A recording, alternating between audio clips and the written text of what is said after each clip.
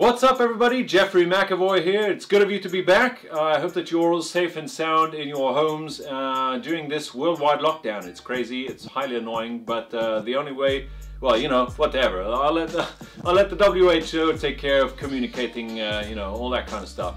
I'm here because I have gone past 400 subscribers thanks to you guys, so thank you so much. I'm really ecstatic about it.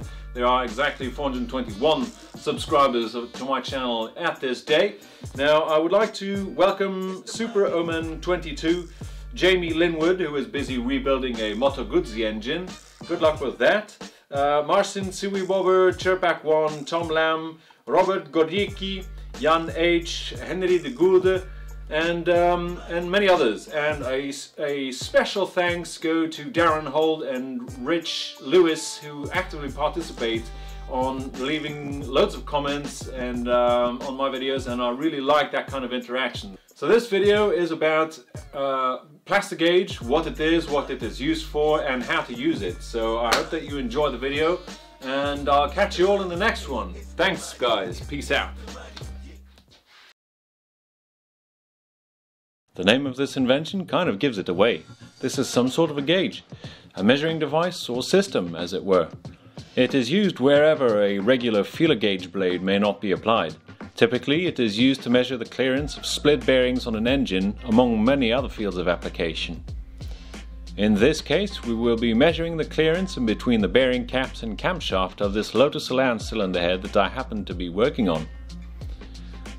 This accurate measuring system consists of this rather brittle waxy filament.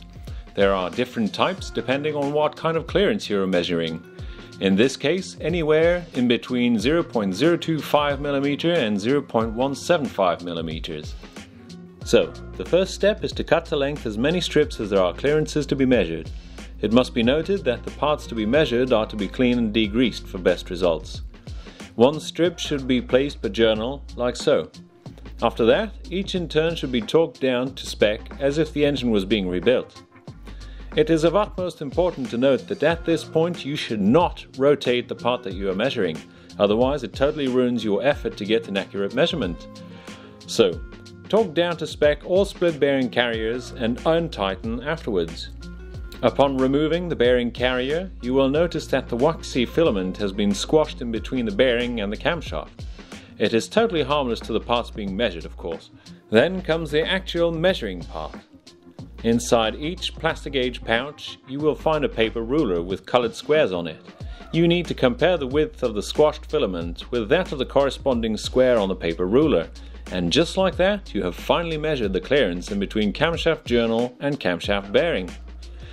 It's as simple as that. So, in this case, on this bearing, we have 0.063mm.